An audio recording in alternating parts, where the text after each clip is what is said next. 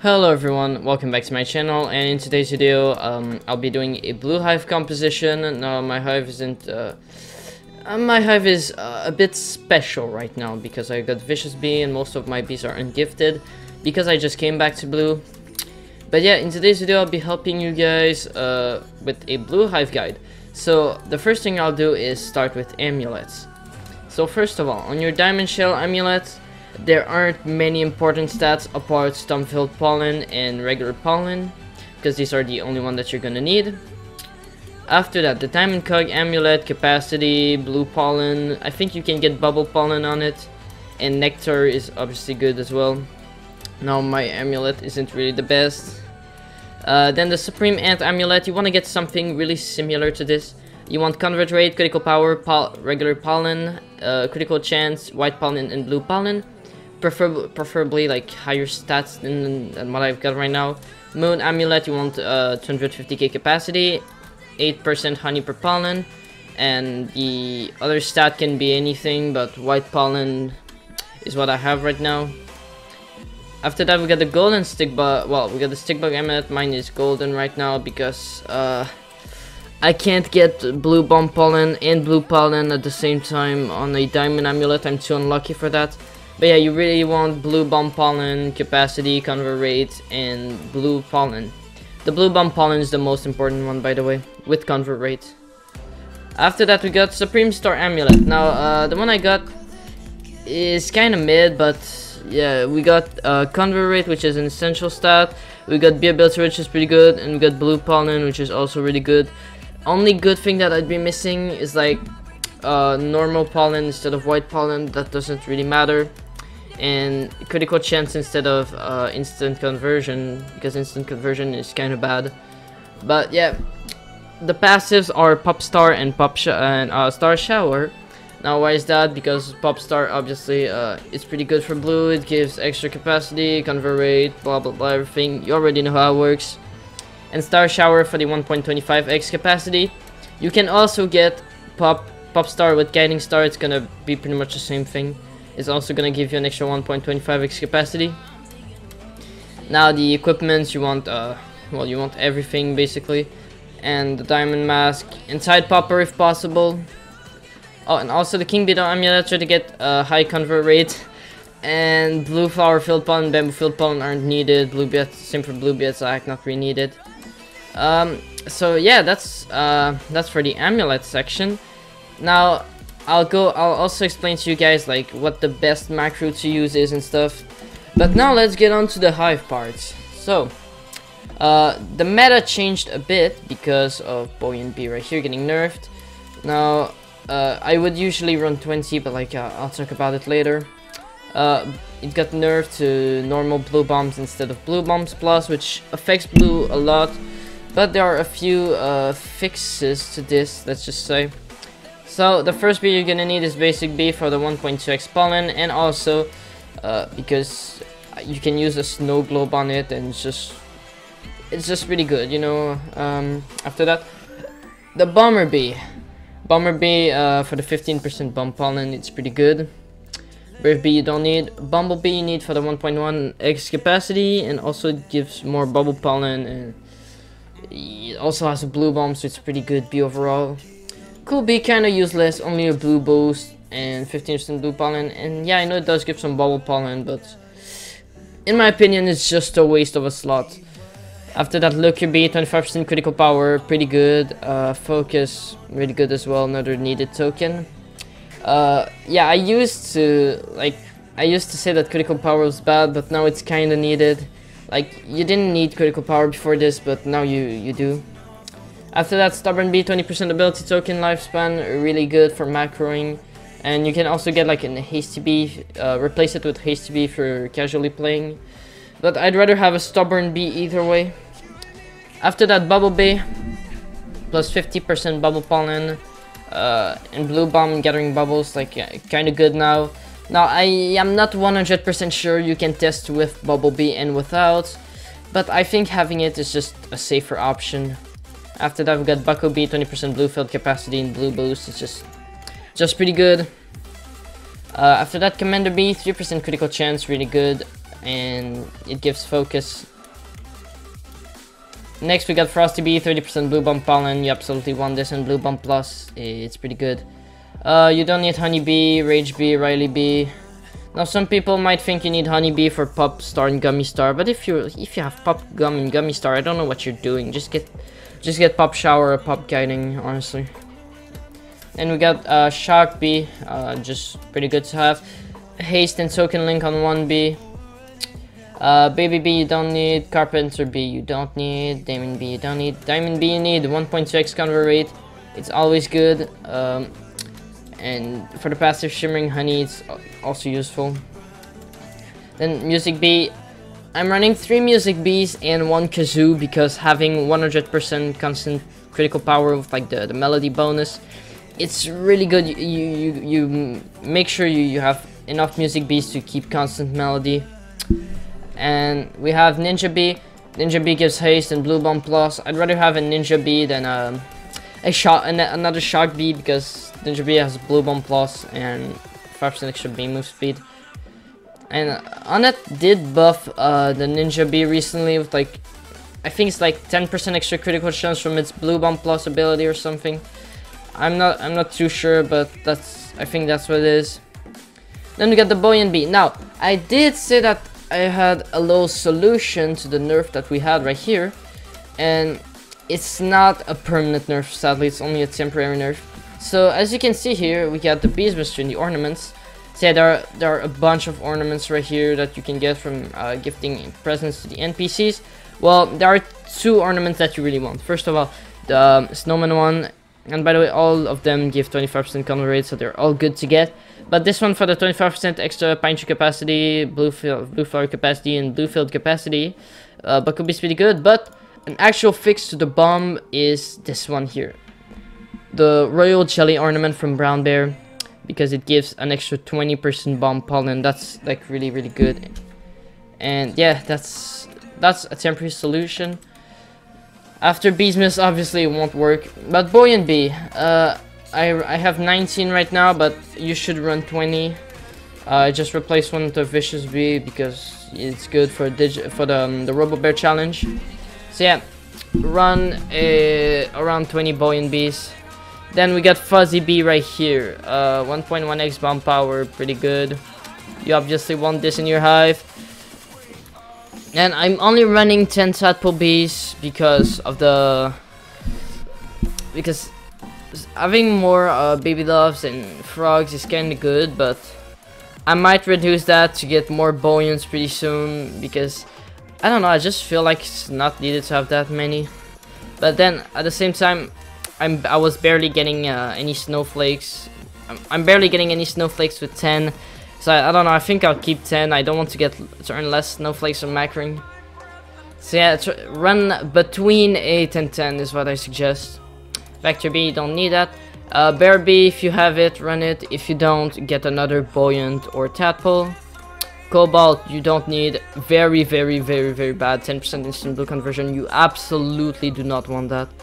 Crimson Bee, absolutely use this. Digital Bee, if you have it, go ahead, use it. I did get it. I did unlock it from the Robo Bear challenge, and I've used a few drives on it right here. Yeah, I've used 5 blue drives on it, 5 white, 4 red, and 0 glitch drives because glitch drives are a pain to get. They're so expensive. Festive Bee you don't need. Photon Gummy Bee you do need because the 5% honey per pollen, that's actually pretty good. Photon Bee you do not need because 5% instant conversion, again as I said, is pretty bad. You don't want that.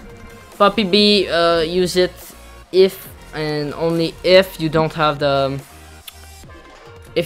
full level 20 hive, you can run it, but if you have a level 20 hive like me, you don't need it. Unless you can afford a level 21 bee and you really want to get it, then go ahead. Tabby Bee, before Beesmas this wasn't even needed, like it was kind of useless, but now it's kind of good because of the bomb nerf. It kind of helps. Vicious Bee, you don't need this because it's kind of useless, you know. Windy Bee, now for Windy Bee, if and only if you have like two tadpole alts, then yeah, go ahead and use it if you macro 2 tadpole alts. But otherwise, then you don't really need it, because if you macro 2 tadpole alts, you're gonna have a ton of bubbles, and it's just going to help pop more bubbles. Now for macroing, I did say that I was gonna show you guys the best way to macro, but before that, I just want to say that if you do have alt accounts, the best thing to do is get a fuzzy tad account with around 3 to 4 gifted buoyant bees for extra surprise parties, around 8 fuzzy bees, 1 festive bee, 4 rage bees, 1 stubborn bee, and the rest just tadpole bees, so around like maybe 30 tadpoles. Just fit in as many as you can, and that should be pretty good. And if you do have a second alt, I suggest going for like a guiding star alt. So you'd want to get like 45, 46 bees, get the guiding star, get pine tree as one of your lowest fields, and yeah, just macro in another random field with it, and get your hive like full of like cool bees, rad bees, bucko bees, and make sure to have a stubborn bee and a few rage bees for token links and ability lifespan. And yeah, oh wait, there's one last thing I forgot before I tell you guys the macro thingy. There are bee quips. Now it's Beesmas, it's pretty easy to get them. There are a few very important things that you want. So first of all, snow globes. You really want those because extra bomb pollen for a specific bee. But not only for that, because they give the ability snow globe shake, and it's going to help with balloon deflation. So yeah, get that, it's pretty good. Next, the elf cap. If you're lucky with a 5 potential elf cap and you use waxes on it, you could get this little bonus right here, honey at hive. I think the maximum you can get is 4%. I got 2 of them with 4% and 1 of them with 2%. So yeah, definitely, it definitely is a good idea to go get some not convert at hive. I mean, honey at hive. Oh wait, never mind. This isn't even honey at hive. That's just convert at hive. I'm stupid. But yeah, definitely go ahead and try to get convert at hive. It's pretty good. Next, you're gonna need 2 pine codes. 2 pine codes because they give extra pine tree capacity and pine tree pollen. You're gonna want icicles too for the blue bomb pollen hive bonus. It's just pretty good. The charm bracelet. I don't know about this one. I'm using it on my music bee because it gives 5% ability rate and some decent buffs like the loot luck here. But I don't know. It's not really needed. Next, a toy drum. You absolutely need this for bucko bee right here to get an extra haste source. The kazoo, put it on a buoyant bee. Oh wait, actually I could no, bad idea. Put it on bumblebee. Let me just unequip it. Put it on bumblebee. It's a way better idea. I didn't know you could put it on bumblebee. Yeah, put it on bumblebee. Next, paper angel. Put it on Bumblebee. I mean, yeah, put it on Bumblebee because it's an extra token link. It can always be useful. Beesmas tree hat. It's not really needed. Just like a placeholder for now. And yeah, that's about it. Oh, and the snow tiara. Obviously, put that on the diamond bee. It's pretty good. And yeah, so that's all for the bee clips. Now onto macroing. There's this little macro called Natro Macro. It's actually pretty good if you have the right settings, and I'm going to give you guys the right settings. So first of all, on the first tab, when you and I'll leave the link to the macro in the macros Discord server in the description. So you join the server and then you can download the latest version. You're gonna need Huddle hotkey for that though. Now for macroing in Pine, well, you should macro in Pine. The ideal settings are going to be Pine Tree. You select the field Pine Tree and make sure you have advanced mode on. You want the sprinkler location to be upper 8. You want the pattern to be typewriter and the size M and 2. The camera rotation to be left 1, and you want to turn on field drift compensation and invert F/B. So these are the settings that you're gonna want to have for Pine Tree. Now after that, there's a Planter Plus tab, and it's really good. Basically, it's going to maintain, at least it's gonna try to maintain 4 to 5 nectars just for you, and It's basically gonna grab the planters from your inventory and place them. As you can see right here, I got my pesticide here for refreshing and stuff. So yeah. Also, if you have the 2 new endgame planters, it's going to be a lot easier for the macro to maintain your nectars. So yeah, if you don't have pedal, heat treated, and hydroponic, you should be able to maintain at least 3.5 nectars pretty easily. But if you do have them, you're gonna be able to maintain 5 without any problems. And also make sure to turn on auto collect mode, so that way it collects them automatically when they're ready and not every certain amount of time. So that way it's going to be easier for the macro to maintain your nectars. After that, there's also a collect/kill tab. You can make it collect anything and kill any mobs. I suggest just collecting Dapper Bear Samovar, Riley Bees, candles right here, and the stockings if you want. You can also collect the honey wreath, the gingerbread house, and the Beesmas feast right there.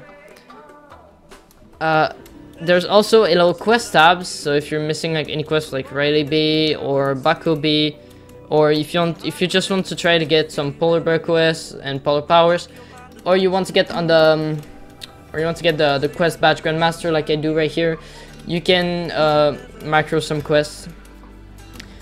And there's one last thing about this macro that you want to do, and that is in the settings tab, you want to make sure that you have your VIP server link in there, so that way it will always rejoin your VIP server or a friend's VIP server if that's where you're macroing. And also you want to set the correct move speed with move speed correction, so that way it adapts to like your haste tokens and bear morphs, so that way it won't drift off the field and it's going to stay in the field. This is actually a really nice feature that this macro has, and that's what makes it one of the best macros out there. So I think that's about it. I don't think I forgot anything. If I did, let me know in the comments. This is a pretty huge video, and yeah, I released some new merch soon. I'll link them in the description. Go check them out. They're only 10 Robux each. It's 4 shirts, and yeah. I also wanted to thank you all again for 1,000 subscribers. This is just insane, and yeah, I'll see you all in the next one. Goodbye.